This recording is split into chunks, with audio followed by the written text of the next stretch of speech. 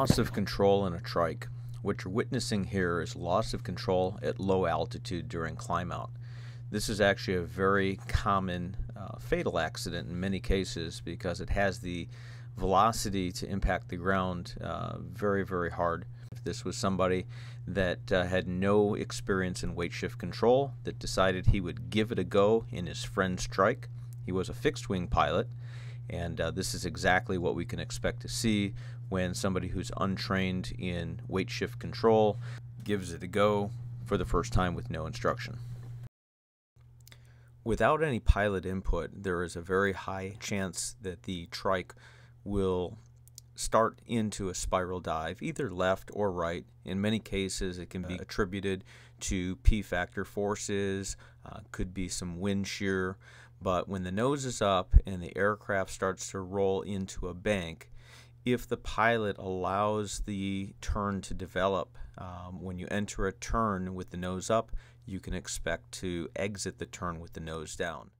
What you're watching now is a trike that took off with the controls tied to the front strut, and so the pilot had zero ability to be able to do any kind of control inputs to the aircraft on takeoff.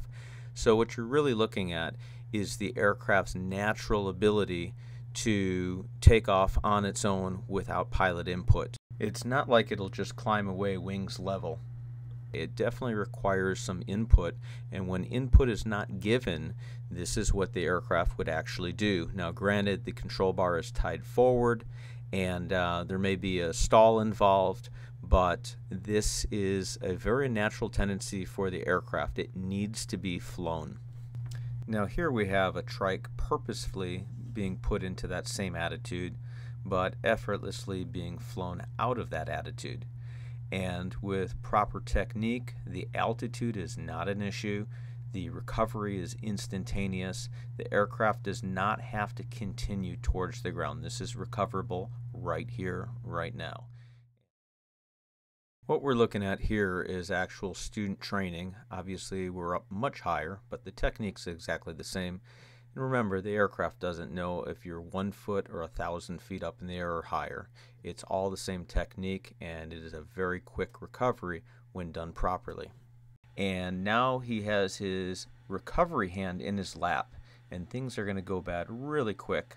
And you see he reached up with that left hand. The actual recovery is high hand to hip.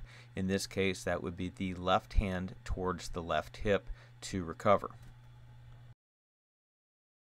Here you can see what's demonstrated is high hand to hip with just one hand on the controls. You must pull the high hand towards the hip and you'll have instantaneous recovery.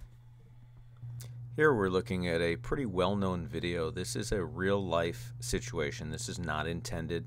The pilot in the front seat lost control of the aircraft, and you can see he's trying to push the low wing up, which does not work.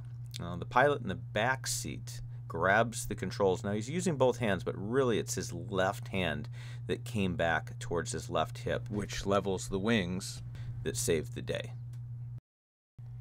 So another super common attempt to escape a spiral is to push the bar forward, and pushing forward will generally wind it into the ground even quicker, but more importantly it can induce a stall, and that stall will generally happen on the low wing, making the problem a whole lot worse.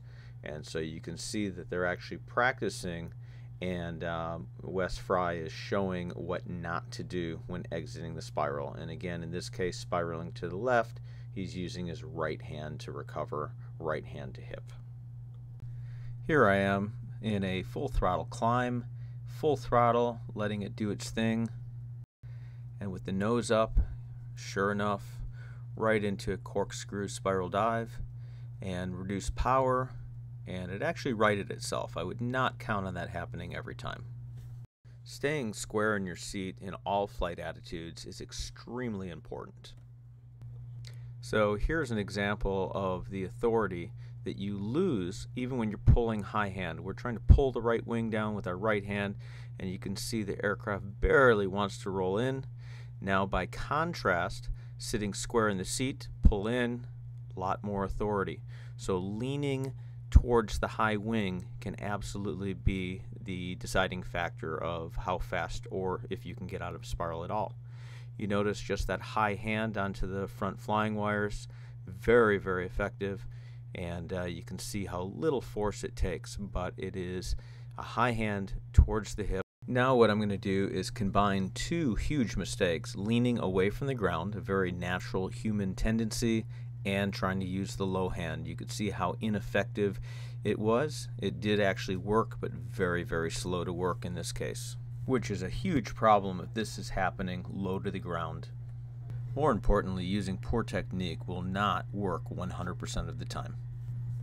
And now by comparison, using high hand to hip, you can watch the rapid recovery of that spiral.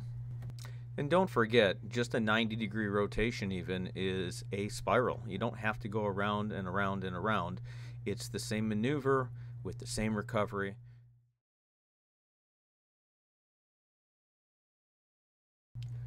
Okay, so now we have reasons for the spiral. The trike banks with the nose up, the trike banks too steeply without enough airspeed, the pilot is not watching the horizon, or the pilot is doing the maneuver on purpose.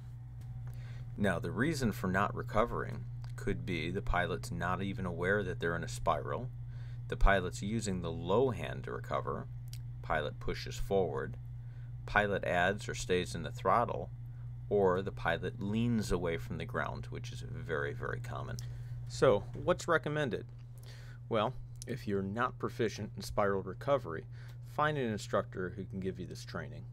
For a more detailed look at aerodynamics and spiral recovery steps, please see our other videos on our YouTube channel. Fly safe!